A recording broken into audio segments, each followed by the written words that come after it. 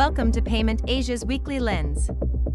AI painting is a rapidly growing field that combines traditional artistic techniques with the power of machine learning algorithms. The first AI artwork that sold at auction was Edmond de Bellamy, a portrait of a fictional aristocrat created by the Paris-based art collective Obvious.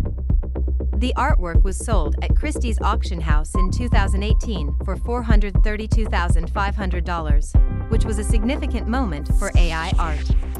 It demonstrated that AI-generated artwork could be considered as valuable and significant as traditional art forms.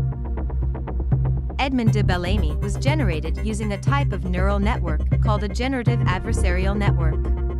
Generative adversarial network is a type of machine learning algorithm that can generate new images by training two competing neural networks, one that generates images and one that judges their quality. The result is an algorithm that can create original, unique artworks. The portrait of Edmond de Bellamy was created using a dataset of 15,000 portraits from the 14th to the 20th century. The algorithm was then trained on this dataset, resulting in a new portrait that resembled a traditional oil painting.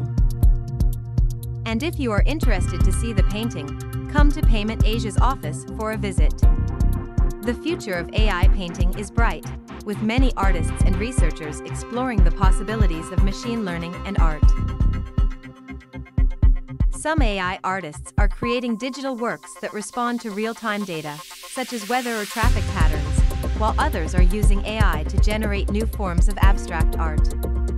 However, there are also concerns about the role of AI in art.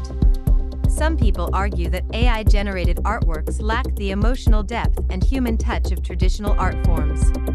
Others worry about the ethics of using AI to create art, especially if the algorithms are biased or reflect problematic societal norms. Despite these concerns, AI painting is an exciting field with the potential to push the boundaries of what we consider to be art. As technology continues to evolve, we can expect to see even more groundbreaking AI-generated artworks in the future.